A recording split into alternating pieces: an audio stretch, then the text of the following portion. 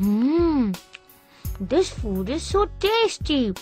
Mama cooks very delicious food. Do you know who cooks food for the plants? I've never seen plants eating anything. You're right. Nobody cooks for plants. They make their own food. Do you know what all Mama needs to cook food? Yes, water, some spices, some vegetables, oil and fire. Do you know plants need very few things to cook their food? What are those? They get sunlight, which is their fire to heat.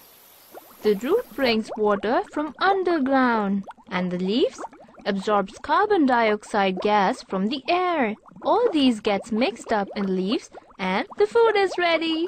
See, plants always help us. But tell me, why this cooking by plant is called photosynthesis? Oh, photo means light and synthesis means mixing. So, mixing, which takes place under sunlight, is called photosynthesis. Let me note it down. Carbon dioxide plus water plus sunlight is equal to food for plants plus oxygen for others. Sun plus carbon dioxide plus water is equal to glucose plus oxygen.